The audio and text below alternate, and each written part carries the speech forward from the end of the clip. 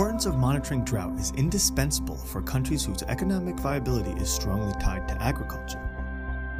In Uruguay, an example of such a country, decision support tools that specifically address response strategies to drought will become increasingly useful to farmers, insurance providers, and policymakers as they navigate more volatile climate variability in the future.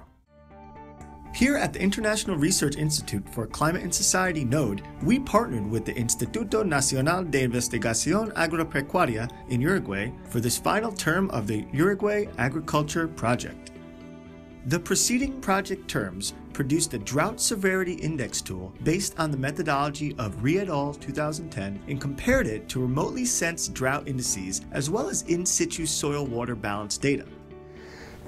So for this project, we try to monitor the drought severity in Uruguay, and we use 3 data sets to estimate the precipitation using the NOAA CMORPH product. Then we estimate the land surface temperature using MODIS sensor at 1 kilometer spatial resolution. And finally, we try to estimate moisture content in the vegetation using MODIS at 250 meter spatial resolution, which is a combination of the shortwave infrared and the near infrared to estimate water content in the vegetation.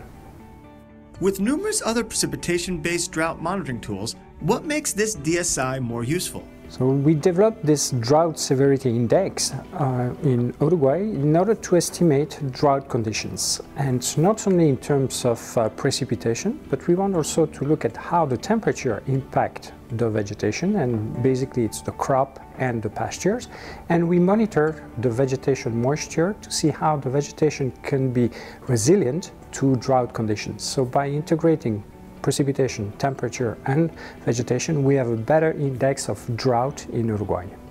So this new drought severity index is composed by 3 components: precipitation, temperature, and vegetation moisture. And so we can have drought conditions because there is lack of rain, but the vegetation can be resilient. Certain species can be resilient to drought. So we want to understand better how the vegetation is interacting with the precipitation and the temperature to improve the drought severity index.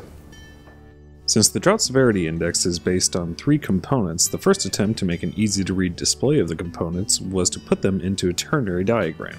This proved to be ineffective as the ternary diagram would not show all the possible scenarios. Also, the placement of the points did not have any discernible pattern on the triangle due to the normalization of the components.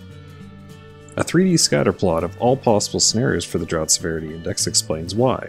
When the 3 components are plotted against each other, it can be seen that the different concentrations of each component can present themselves in the same part of the triangle, even if one scenario shows complete drought and another shows no drought at all.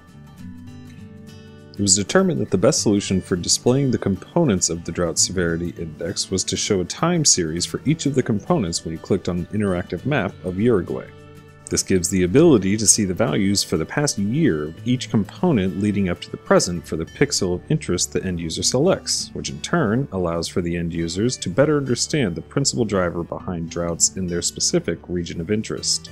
This information is useful to land managers and policymakers to understand the resilience of vegetation during drought periods in specific areas, leading to better drought mitigation practices and emergency response strategies.